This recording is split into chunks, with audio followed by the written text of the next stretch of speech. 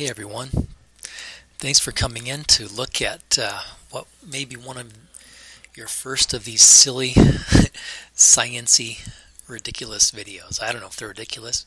Some students say they help learn or practice or see extra examples. Anyway, this very first video pertains to our review chapter in our textbook, and we call it review because hopefully, perhaps you've seen some of this before. So I'm going to go quickly. You can always pause, rewind, go back, look at the PDF versions of these notes. But in any case, some scientific ideas, chemistry related. Observations, qualitative versus quantitative. Qualitative is a quality. Hard, soft, hot, fast, slow. But quantity involves a number and a unit. So there's some kind of numeric value and some letters in back describing some unit that we're using to measure that quantity. I happen to know that kilograms is mass and degrees Celsius is temperature and milliliters is volume, etc. Also, another way to categorize observations is in the sense of extensive versus intensive. Extensive does depend on how much you have. So mass depends on a small amount or a large amount. The volume is how much space it takes up, how much energy change are we referring to. Density, how compact is something. That does not depend on how much of the sample we have. So intensive means independent of the sample size. Doesn't matter how big or how small, to some degree. It's a little bit of a fib, but whatever. And classically, macroscopically speaking anyway. Almost always when we measure something, we'll have a number describing that, or at least we could say some of our most useful measurements include a number and a unit. And the unit describes what we're measuring, and the number describes how much of that we have. So here's the first of one of many, what I call basic concepts. Some of our most useful measurements have a quantity and a unit. And in chemistry at least, we often measure some of the most important things we measure. Mass in grams in chemistry, although in physics it's more useful as a kilogram. Temperature in Kelvin or Celsius, doesn't matter. We'll use both in chemistry quite a bit. If you don't know Kelvin, we'll see in a minute. The number of particles, called the mole. We haven't talked about that at all yet in lecture or anything, but we should introduce it quickly and soon. Oh wait, that's redundant. Quickly and briefly. And the volume is how much space something's taking up in milliliter. Chemists use milliliters, which is 1/1000th of a liter. These basic fundamental quantities are sometimes hard to define, hard to describe. For example, this is a kind of a philosophical thing. How would you define time? Time is a very fundamental quantity, but it's actually very, very, very hard to define time. But we can define mass and volume and temperature and density as follows. I'll let you read through those. This is, quote, a review, and so you probably knew this stuff in junior high. If you didn't, you better go back and review some ideas.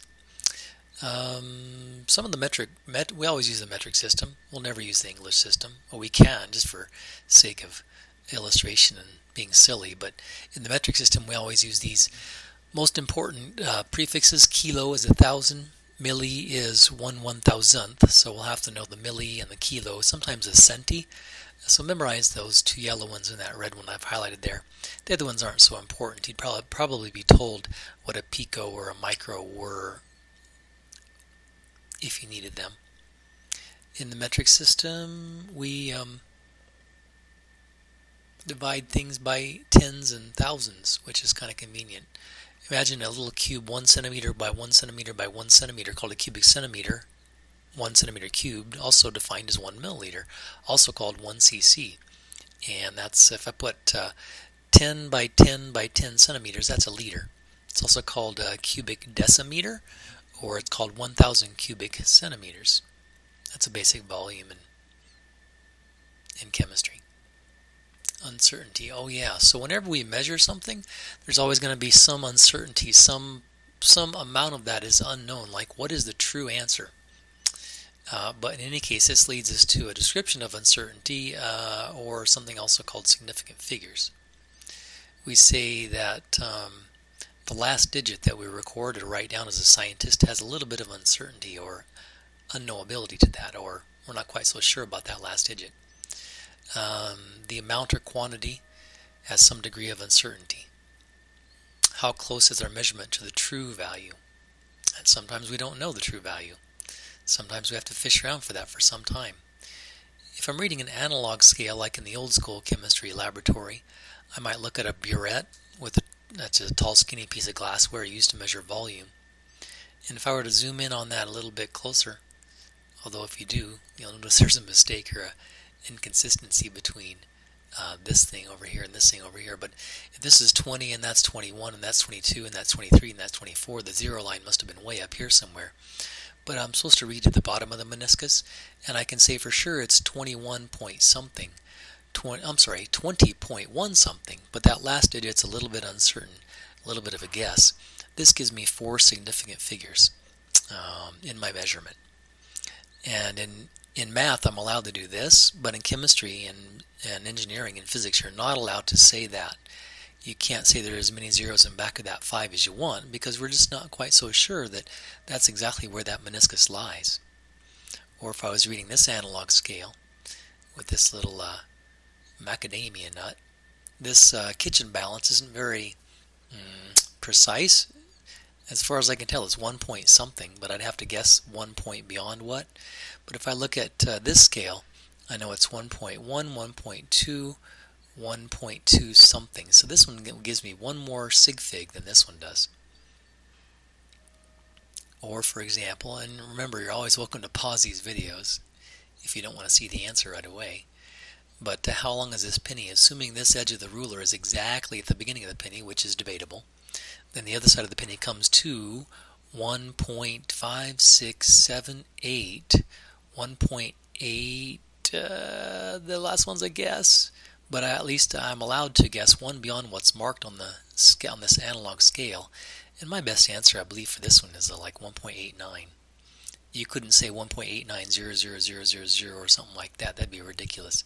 So this looks like this measurement has 3 sig figs. Here's one to fiddle with if you want. You could pause the video and take a stab at that meniscus. This is a picture I actually took of a liquid volume in a burette. So there's 36, there's 37. I'm pretty sure the bottom of the meniscus is... Let me scroll down. Oh yeah, P.S. by the way, you're supposed to look with your eyeball exactly at the level of the meniscus. If you looked from above or looked from below, you'd get a parallax error. I'm pretty sure that that line there is marked at 36.50, 36.6 for sure, 0 right on the line. So I'm going to guess 35.5. Guess what that is? I don't know. I'm going to say something like that. And you know that last digit is a little bit uncertain. Yeah, maybe 36.55, 36.59, I don't know, but just guessing. Again, that last digit is a little bit uncertain. Usually it's a convention to say it's uncertain by 1 digit. So this brings up the sig fig idea, right? How many digits am I reading? How many am I reporting? How many am I justified in carrying forward in a calculation? Oh yeah, by the way, accuracy and precision, they have careful meanings, precise meanings in chemistry. If I were to take a shot at the answer and my answers fall all over the place, that has no precision or no accuracy. If I were to take a measurement and they all fall close to each other, that's nice because they're all precise, but they're not very accurate. If I were to find out later the answer was over here I was shooting for, then I'm quite a ways. My answers are pretty far away from my true answer. This is what I'm shooting for, correct? I'm shooting for repeated measurements of a value that fall close to each other and indeed fall close to the true value, which I may not know what the true value is when I'm shooting at it, but still. It is said that precision and accuracy come from different types of errors, and honestly I don't know if it's that important that you know what these are. Memorize these, but it's interesting in future. If you take future chemistry classes, you might see those again. Some mistakes cannot be corrected, And some errors can be corrected if you calibrate your things well and take careful measurements. Yeah. Here's some examples of sig figs. This one only has 1 sig fig, this has 2 sig figs, this has 3 sig figs, this has 4 sig figs, but remember you're not allowed to tack 0.00017.00000 on the end if you didn't measure it. All these are significant, 5 sig figs, 6 sig figs, 7 sig figs. So you're saying, oh yeah, by the way, scientific notation does not add count for or against sig figs. You're saying, how could... Oh, you're saying, okay, I'm not allowed to tack zeros on the end of a measured number like I am in math. You can't do that in science. One reason is because the zeros may or may not be significant. Zeros in front of a small number, this is a rule, just take it as a given for now. Zeros in front of a small number used to measure to locate the decimal only, they don't count as significant. So all these zeros are non-significant digits. If a zero happens to be trapped between digits, like this zero, or this zero, or this one, if they're trapped between non-zero digits, that means it is significant because I measured it, or estimated it. But beyond that, I can't say. And I measured it, or estimated it. But beyond that, I can't say. But these zeros are different. They're placed in front to say these are small numbers, but I'm not going to count them as significant. Don't ask me why, because this is a video, but don't even ask me why during a lecture. That's the rule. No, I'm kidding. You can ask me, but I'll say it's the rule. There are several reasons for that, but you just got to trust me on this one. Here's 4 sig figs on that one. Also, zeros in back of a small number, zeros in back of a large number do not count either. These zeros do count here because I measured them, or estimated it, but I'm not saying anything more than that because my machine could only go to the tenths, hundredths, thousandths place. If I don't mention the decimal, this one right here has, this zero is not significant because I'm not saying that I measured it. It sounds ridiculous, I know. Most texts do this. If you put a decimal in back of the zeros, that's saying I measured it, or estimated it, but beyond that I'm not certain. So this has a whole bunch of sig figs. This only has 1 sig fig. This has 4 sig figs. Depends on how you're measuring it, what you're measuring with, etc. This one has 1. These in back of the small number do count because they're implying that I measured it or estimated it. But in front of the small number or in back of a big number, like this one, or if I did not have this decimal here, that would only have 1 sig fig. That's so much fun. Let's try that some more. Just kidding. Non-significant zeros in back of a big number, in back of a big number, in back of a big number.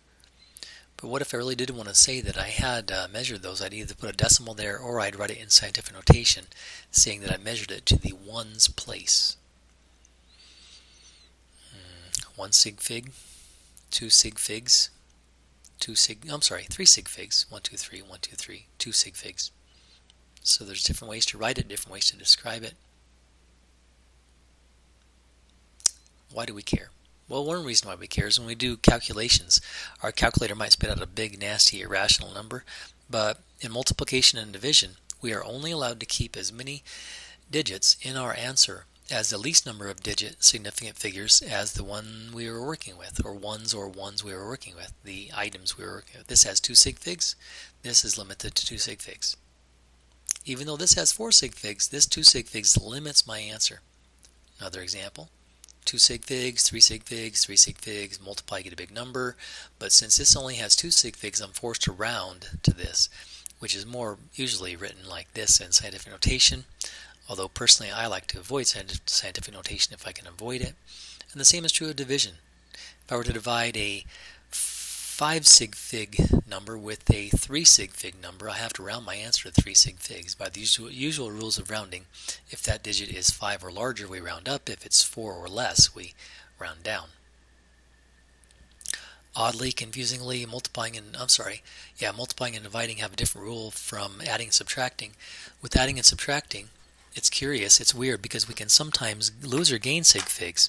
The rule is I need to round my answer to the place that is the least precise of the items I'm working with. So if this goes to the hundredths place, I round to the hundredths place right here. I kind of leave that last part off.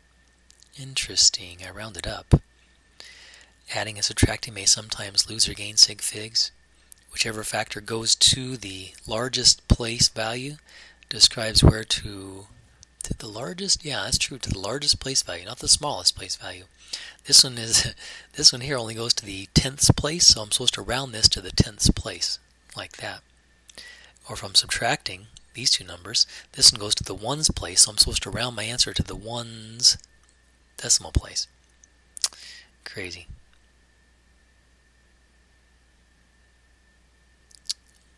This is another can of worms. Let's see here. I should go a little bit further here. This gives rise to a whole other can of worms called dimensional analysis. When I was in high school, I had an entire semester-long course on dimensional analysis, and it actually served me quite well. If you can analyze the dimensions or the units on some particular parameter, utilizing conversion factors and such, it's a good way to analyze whether you're getting the right answer or not, or good evidence that you might or might not be. I'll have a couple of additional videos on dimensional analysis. Like, what if I wanted to estimate how much it would cost me to drive to LA from LA to New York? What would I need to know? Well, how far is it, right? And what's the gas mileage of my car typically? And how much is gas a gallon right now? It's actually more than 3. That's not quite that much. Depends where you get your gas, right? I'm sure on the trip from LA to New York, the gas prices would vary in any case. So the distance is, I looked it up, Googled it, 2789 miles. Depends from where in LA and where in New York, I'm sure. And my car gets 40 miles per gallon, and the cost of the fuel on the average may be $3.70 per gallon. Look how I did this. I put the miles on the bottom, I had use this 40 miles per gallon. 40 miles per gallon I wrote it upside down as a conversion factor. I'm converting miles into gallons. And then in the next one, I put the gallons on the bottom and the dollars in the top. $3.70 per 1 gallon of gas. So here the miles cancel and the gallons cancel, and voila. Let's see, 3 sig figs. This has 5 sig figs. This has 3 sig figs. This has 3 sig figs. So I rounded my answer to 3 sig figs because I'm doing multiplication and division. So it's this one times this one times this one divided by this one gives me this one. Again, as I said, that's a series of another long video. Topic of another long video. We'll never use Fahrenheit as temperature in chemistry, but just FYI, we will convert Celsius to Kelvin though. If I'm going from Celsius to Kelvin, I add 273. If I'm going from Kelvin to Celsius, I subtract 273.15 if you want to be picky about it. Usually 3 sig figs is plenty, but sometimes you want more.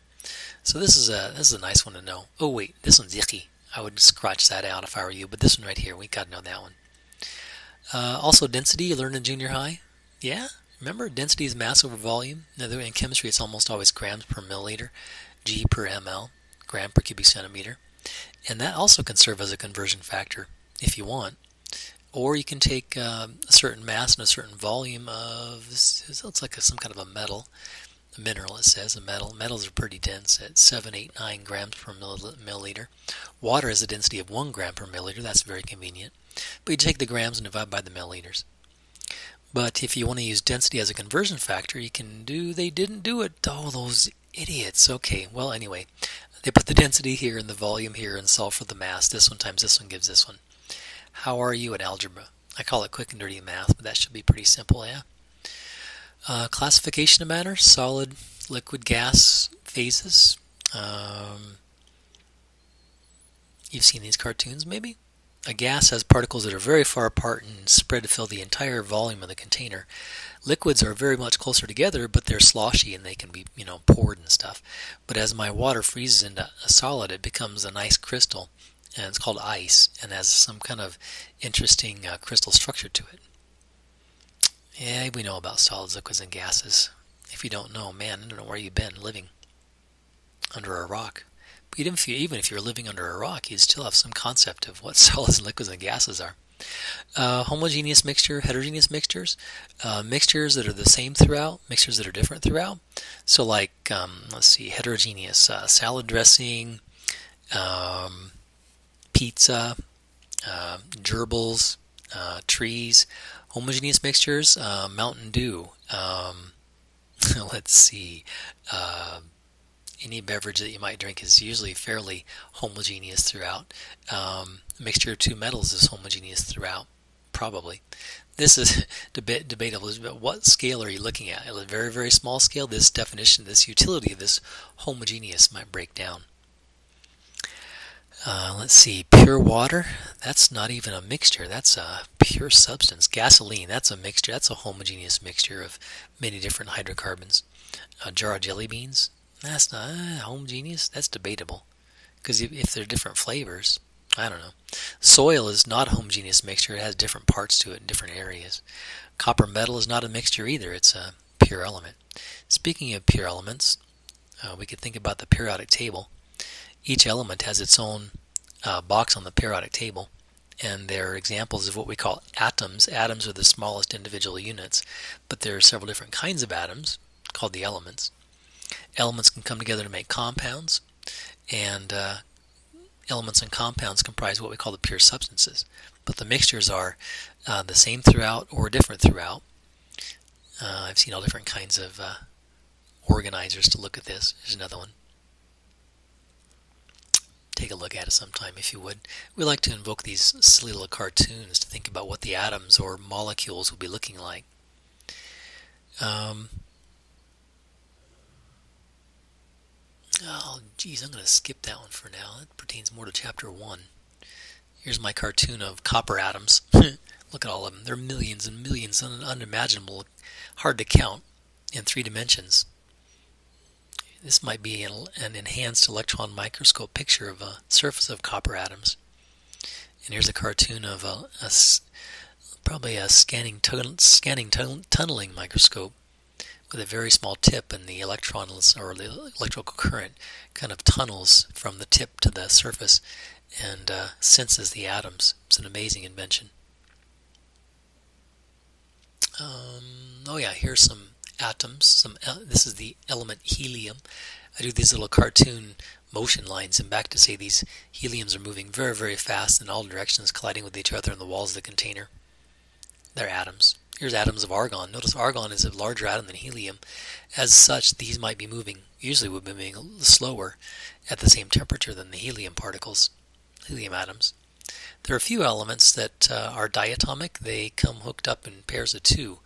And you should start to memorize those: H2, F2, Cl2, Br2, I2, O2, and N2.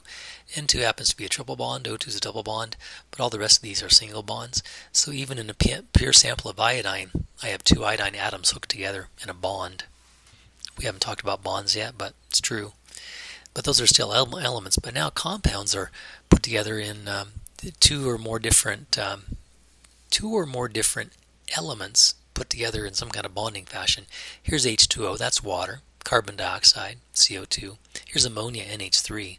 Here's these are called space-filling models where they actually touch each other, and that's more realistic than the ball and stick model where I put little sticks in between the atoms representing bonds, but still, it's used frequently. Here's a simple sugar with some carbons in a ring and some oxygens thrown in there. So these are called compounds or molecules. Well, I should be more careful with that. These compounds are called molecules, but not all compounds are molecules. They're also ionic compounds. Okay, which box is an element? Which box is a compound? Which box has a cartoon of a mixture? What about this one? I think that's an element, isn't it? Just the single individual atoms floating around or stuck in crystals. What about this one? That looks like water, right? So that's a compound. This one has a couple of atoms. This pink thing, they're separate, when the green ones are together.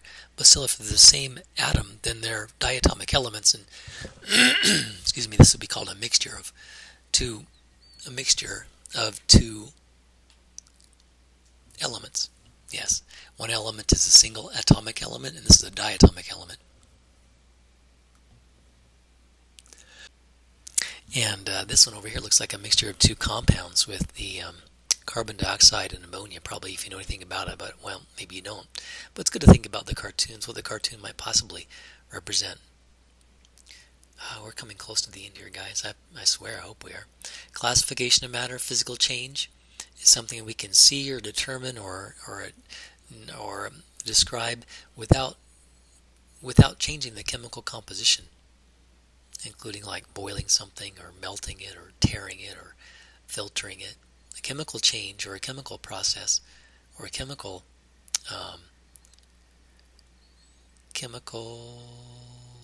property can be determined or described with a change in the substance. So if I burn something, it definitely changes the chemical composition, and that's called a chemical change. So matter, anything that has mass and takes up space. We already talked about homogeneous and heterogeneous. Pure substances can be broken down into elements and compounds. Whenever I think about an element, I think, does it have its own box on the periodic table? If it does, it's an element. If it's more complicated than that, it's called a compound, some kind of combination of those elements. So what about crushing a rock? Is that a physical or chemical change? Crushing it, simply crushing it, physical.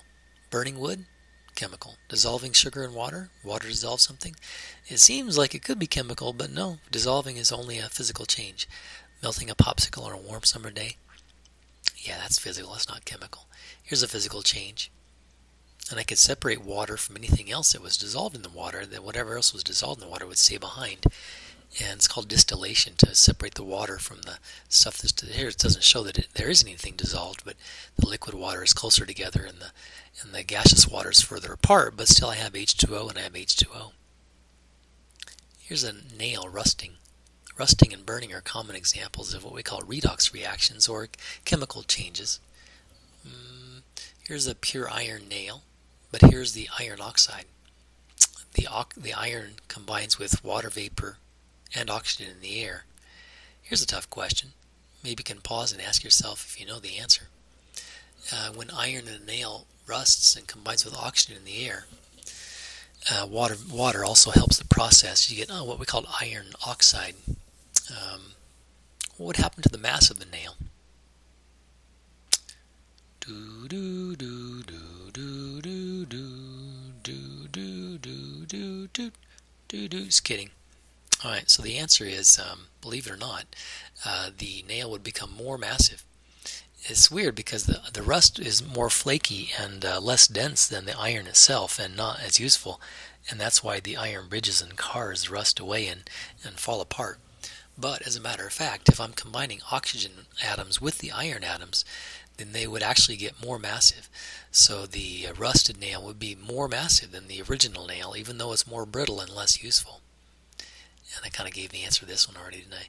What's the reason why the nail would weigh more? The rust contains iron atoms and oxygen atoms. If I had a billion iron atoms, I would have a billion plus something more than that oxygen combined with it, so that would weigh more. Again, a recap of and basic concepts. I mean, I call this a review, but maybe you don't know it. Maybe you got to think about it. Physical change, physical property, does not change the chemistry or the bonding or what the substance is. But a chemical change or a chemical property does change what the substance is and what the bonding is. Here's a long question. Maybe I should leave that for you. Should I leave that for you? Maybe I'll leave that for you. I have because you're getting tired of listening to this video. Here's a verbal description that would probably help you answer that question. Not a verbal. Here's a pictorial model of what would help you. Sometimes in chemistry we say we heat something up, and this one is if you heat it up, it changes. But if okay, I'll just leave that for you. You know what? I'm going to leave this one for you as well. So voila. I think that's all I want to do for today. There's plenty of stuff to chew on there. Go back and look at the PDF of this. Lord knows you probably don't want to watch this video again. But in any case, thanks for checking in, and I admire your dedication already. Keep up good work.